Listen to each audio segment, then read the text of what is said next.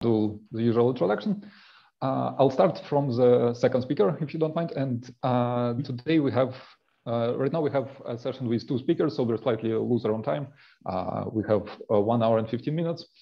And so today we have Professor Joseph Harrington and Brendan Lucier with us. Professor Joseph Harrington has made seminal contributions to antitrust and competition policy, including a lot of practical work on collusion and cartels, developing methods for detecting collusion and methods to deter it, and informing the competition authorities throughout the world on how to do that. At the same time, Brendan Lucier works in a very exciting theoretical area of algorithmic mechanism design and algorithmic game theory.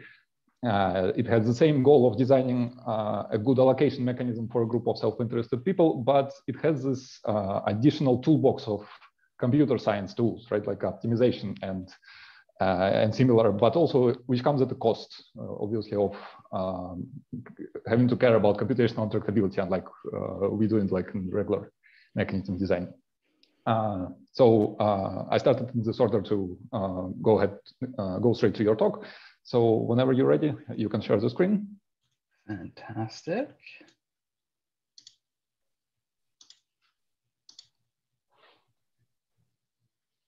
All right, can we see this? Yes, yep. Okay, fantastic. Thank you very much. Thank you for the very kind introduction and also for the invitation. I think it's a fantastic topic and a fantastic area for just sort of interdisciplinary work. And so I'm really excited to sort of see all the different perspectives here. As Arthur mentioned, my background is in economics and computation, in particular from sort of the theory perspective.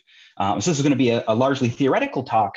And the thing I'm going to be focusing on is robustness to complexity in sort of buyer preferences and behavior. And in particular with an emphasis on complex preferences around spending money. And so starting point, just sort of like high level motivation is around sort of the impact of increases in scale of sort of automated platforms. Okay, and so this complexity around spending money sort of becomes more relevant as automated pricing systems become a larger part of an individual buyer's life. All right, so I want to think about of an individual person who's spending more and more of their overall like daily expenditures through Amazon, say, which I don't know about you, is sort of the last year in particular really describes sort of what's happening for me.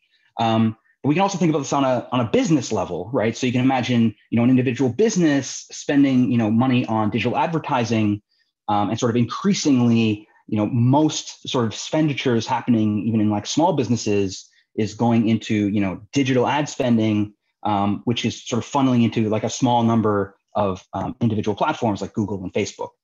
And so what's sort of happening here is not just that these automated platforms are sort of large in scale, but that from an individual buyer's or an individual customer's perspective, it can be that a non-trivial fraction of their total spend is sort of under the influence of a particular pricing engine, right? And this has a lot of interesting implications. One of which is that from the platform's perspective, the attitudes of a buyer around spending money, things like their budget constraints, their risk attitudes, how much they want to have in the bank, the way that they're splitting money across different channels, can actually sort of manifest in the behavior that the platform observes from an individual customers. And what that means is that you can come into situations where sort of these local approximations of customer utility, right, the effect, like how they respond when I sort of tweak the price of an individual product, doesn't necessarily paint the whole picture of how they'll behave sort of in aggregate over large amounts of spend. And in particular, the nonlinearities in people's attitudes around spending money might start actually coming in and affecting behavior in a non-trivial way. And so the question we want to get after is, how is it that sort of these potentially unknown and complex and nonlinear preferences around spending money, how do they affect consumer behavior? And is this something we need to worry about when actually coming up with pricing technology? And so it's just a foreshadow. What we're going to find is that certainly when you have sort of nonlinearities in people's preference for money, this affects behavior, but it affects behavior in a very structured way, as it turns out. And this lets us argue about things like, even if we have systems that are completely agnostic to the way that customers are thinking about, say, budget constraints and other such things, we can bound, the impact on efficiency or revenue that would come out of that, as long as we're sufficiently careful about thinking about incentives sort of internally in these systems. Good. So this work is as I said, a theory work. It's based on this paper with a fantastic set of co-authors, my colleagues Moshe and Nicole at Microsoft Research, and also Richard Cole from NYU and Jason Hartline at Northwestern. And this was really sort of diving into this impact of nonlinearities. And so just to pin down ideas, so the intro to this point was pretty abstract. I want to focus specifically on an application, which was our starting point, which was digital advertising. Okay, so I'm sure in this workshop, sort of everyone's sort of very familiar, but I want to very specifically think about things like sponsored search, right? This is a motivating application. So user comes in, they make a query for something like watches, a bunch of advertisements get shown of various sizes and formats, and these are all priced algorithmically. So the price that advertisers pay to show these ads is sort of determined by some automated auction that's run internally in the system. Okay, and the rules for this auction, vary by product offered, but I want to abstract away from the specific rules and instead think about like, what does this look like from the advertiser's perspective, right? So from an advertiser's perspective, they have some advertising campaign. They would go in through some bidding interface that looks like this. It has lots of different knobs and adjustments that you can make.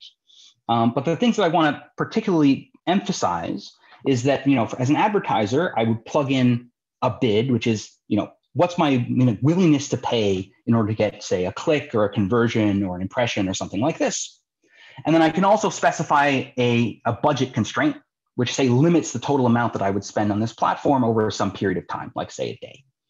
And basically, this all gets put into input to some internal automated auction system, which then spits out outcomes.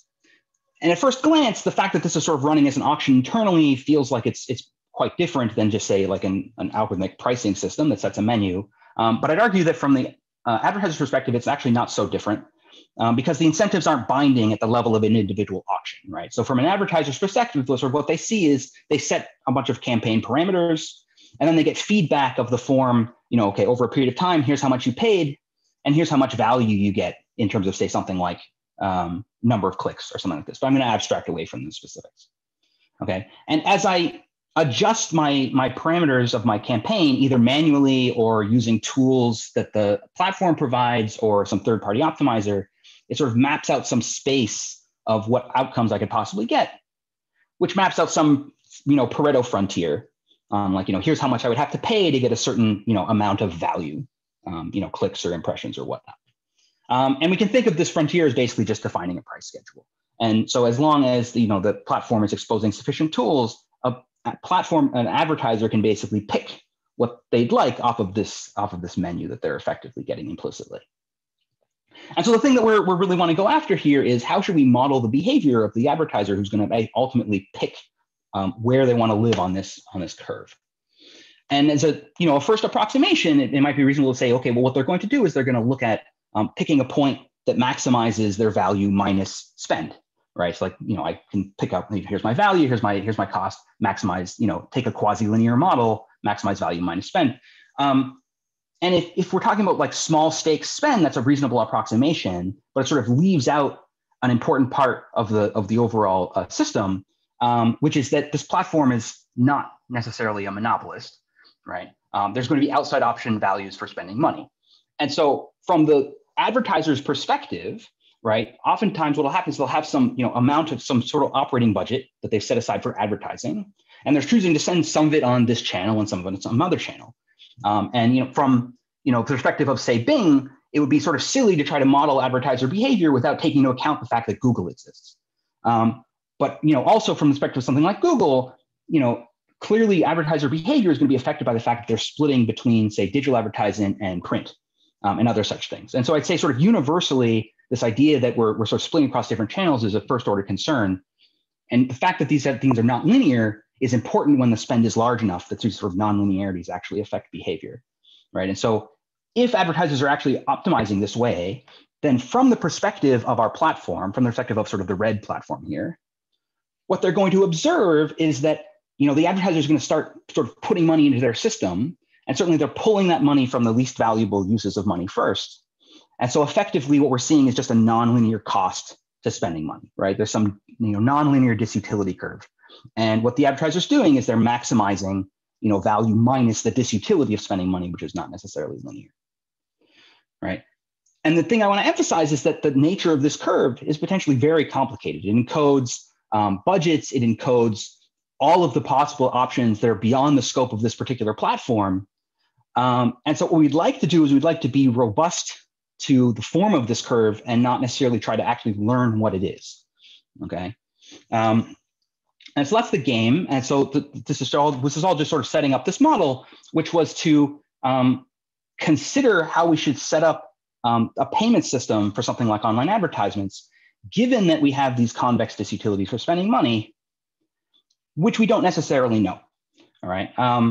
And a lot of the theory in this sort of assumes linearity, and when scales are small, you get like linear approximations, but these are not necessarily going to be good approximations to behavior in sort of large stakes spend. Okay, and so what we're going to do is we're going to think about like how much does this actually affect consumer behavior, right? How will people actually behave given that they have these nonlinear values for money? And to sort of set up that question, we're going to imagine that we as the platform are completely agnostic to the form of these curves, other than the fact that they're convex. And I want to compare that to the very rich literature that's out there on actually looking at different forms of attitudes towards spending money and designing systems sort of tailored to them, right? So you can imagine, if I think people are risk averse of a particular form, what should I do? If I think there's ROI constraints and various other such things. What we're going to do instead is say, let's imagine that we're ignoring the fact that these things exist. What are customers going to do in response? And so informally, what we show is that let's imagine, again, like as I said, we're just going to be agnostic to these cost of money curves. Let's suppose we run some auction. And so again, I'm going to frame this in terms of this online advertisement. So we have this auction running underneath. Suppose we designed it with quasi-linear bidders in mind, assuming that people had linear value for money. And we deploy it in a scenario where people don't have linear value for money. It turns out something interesting happens, which is that in a very general setup, what we would expect is that customers actually behave as though they are quasi-linear, but they'll scale their values down by a constant factor, right? And so in general, we could imagine that people would behave in sort of interesting and sort of funny ways that are not consistent with quasi-linearity. But in fact, what happens is people will behave as though they're quasi-linear, but with value scaled down, as though their value for things is lower than it actually is. And that scaling factor is a knob, like it's a strategic knob that they're turning, and it is interpretable. It's actually a return on investment that they're going to get at the equilibrium of behavior. And so then, okay, that's interesting. It actually turns out there can be multiple equilibria of this strategic behavior. And so we care about things like, is this going to hurt efficiency? Is this going to hurt revenue? And so specifically motivated by this setting of digital advertising, we look at a special case where we're selling multiple items and the values are additively separable. And what we find is that, in fact, this does not hurt welfare too much in terms of like efficiency, right? So there can be multiple outcomes. So the results can be ambiguous. And those results those outcomes can have different efficiency, but with respect to a natural notion of welfare for this not fully transferable utility model, there's an approximation result, which is that no matter which equilibrium we choose, we're always sort of within a factor 2 of any other, right? And there's a similar result here for revenue, which because of time I'm not going to be able to go into too much. But again, as long as we're sorting our reserve prices appropriately, the impact of these strategic behavior on the part of the consumers, given their nonlinear value for money, is limited. Okay, so that was sort of the high level. I want to basically illustrate this with an example, and this is a toy example, and I'm signaling it's a toy example by having it be fruit. But you can think of this as like I have advertisers bidding on keywords, and so I want to imagine a situation where I have 2 different advertisers, pink and purple, and there's 2 different things that they're bidding on. And pink values the banana twice as much as the apple, and purple values the apple twice as much as the banana. Now, if people had linear value for money, if people were quasi-linear in their preferences, then the theory is pretty clear on what we should do under the hood. If, for example, we were targeting maximizing efficiency, we'd run like VCG auction or something like this, right? We would say run second price auction on each good. agents would report their values truthfully. I get the efficient outcome. Everything's great. But now I want to imagine what would happen if instead of doing that, we plugged in, instead of having linear value for money, we plugged in a non-linearity, right? Where the advertisers say have some soft budget where they're happy to spend up to say 50 cents on our platform. But once they spend more than 50 cents, it becomes more painful for them to spend money. Okay. So that they have basically 1 unit of disutility per dollar up to 50 cents. And then after that, they have 4 units of disutility per dollar after that point. What happens then? Well, and again, we're gonna say we didn't know this was true, so we decided, oh, we're gonna run the BCG auction. Well, so first easy observation is that we no longer should expect to have this like nice incentive property that people want to report truthfully to our auction. Okay, so in particular, if these 2 bidders sort of reported truthfully, we run our second price auctions, highest bid wins, so great, we get the efficient outcome. Except each one of them is sort of paying the second highest bid, right? So in particular, purple wins the apple, they pay 1.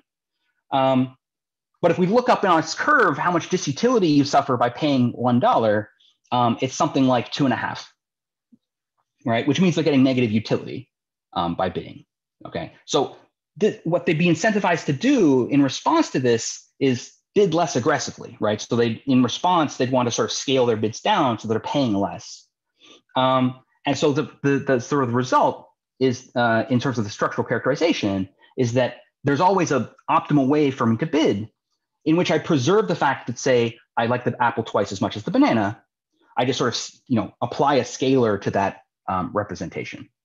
Okay, and so we could actually like plot this out in terms of what would happen in terms of what scalars the agents would choose for this example. I'm sort of showing here the sort of the best response dynamics. On like what would be the force pushing us towards lowering or increasing our scaling factors. And it turns out here there are exactly 3 equilibria, right? So there's an efficient equilibrium, which is this one in the middle, where the agents both scale down by a uniform factor, and then we get the efficient outcome. But there are other equilibria as well, right? So you can get outcomes where one agent bids more aggressively, which effectively generates higher prices for the other bidder, which causes them to bid less aggressively, which ultimately results in lower prices for the first one. And so you can get an equilibrium in which they're sort of balancing each other this way. And so what's effectively happening here is the agents are choosing points on this Pareto frontier by using this multiplier, which they use as which they can tune. Okay, so again, this is the characterization result just sort of stated more formally, which basically says that for every bidder's perspective, no matter what everyone else is doing, there's always a way for me to respond in which I behave as though I'm quasi-linear, but I apply some factor to my values that I'm basically revealing to the platform. And this is all framed in terms of direct revelation mechanisms, but you can think of this in terms of like indirect things as well. Basically, agents will behave in a way that's consistent with quasi-linearity, just with their values scaled, and they're strategically choosing what that scaling would look like. Good. And so the thing I want to point out in terms of this application to ad auctions is that, remember, the interface exposed this sort of extra parameter, which was this budget constraint, right? Which at first glance, you might think of as like a primitive of my preferences as an advertiser. Like, oh, I have an advertising budget. I should put my advertising budget in there.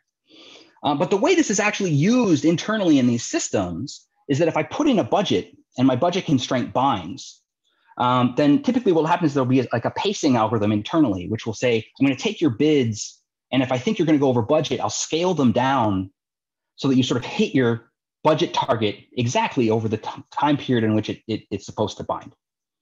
Okay, and so this is a feature, like it's a sort of a bidding agent that is provided by the platform, which is sort of sold as saying like, oh, you'd like to spend your budget evenly over the day, and we'll sort of help you do that. What this theory shows is that actually not only is it about spending over the day, it's actually aligned with sort of a richer set of preferences in which I don't actually have necessarily a hard budget. I just have some general, nonlinear feature of spending money. And I want to target, I want to use this as a knob to choose sort of an optimal point on this curve. Then the fact that we implement this budget by scaling the bids is precisely aligned with what the advertisers would want to do anyway if they could sort of optimize in sort of a strategic way. right? So it's important to think of these budgets, these things that we're exposing the interface, not as primitives of the preferences, but as a tunable knob.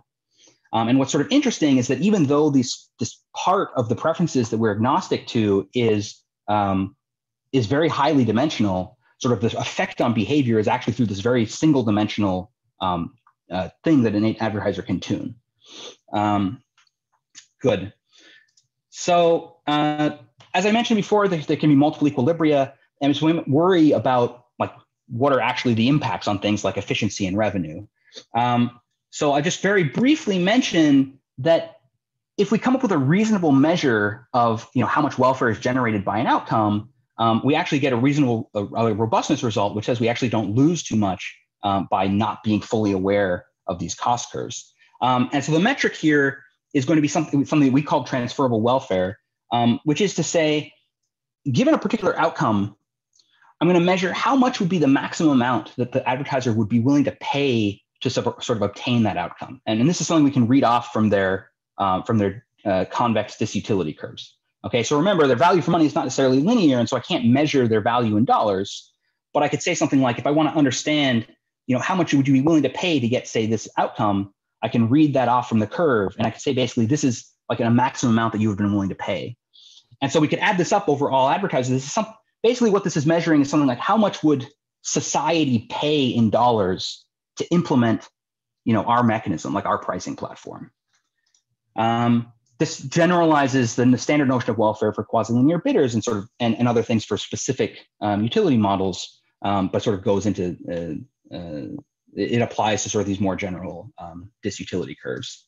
And the result is basically an approximation, a constant approximation result. All right, so it's a very theory style result, which is to say that in the worst case, over everyone's preferences and over any equilibrium selection issues, if there are multiple equilibria, we're guaranteed to always get at least half of the best possible transferable welfare over any outcome.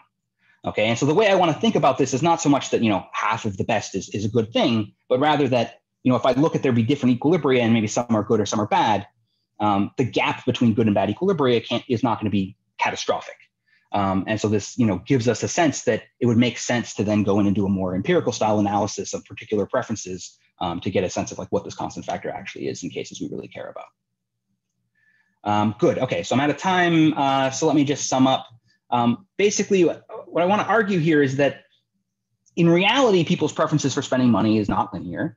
A lot of the theory in the way that we say set up and tune bidding platforms and things like this sort of makes a local approximation that people's preferences for money are relatively linear. But sort of as spend increases, the sort of behavioral effects of these nonlinearities can become more pronounced, and something we should take into account.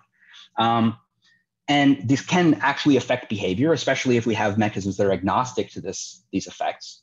But the nature of that effect is actually pretty structured.